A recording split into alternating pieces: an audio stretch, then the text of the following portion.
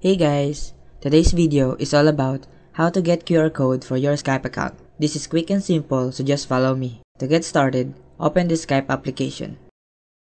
Once you open Skype, you'll be taken to the chat section, which is where you can access your chat conversations. You also see the calls and contact options. But let's focus on chats for now.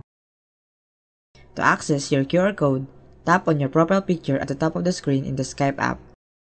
You'll see a small circle. You will see a small circle next to your name and profile picture. Simply tap on that circle, and you will see your own QR code displayed on the screen. If someone wants to add you on Skype using your QR code, you can simply tap on the circle and select the share options. From there, you can choose to share your QR code via Instagram chats, Instagram feed, or Instagram Reels.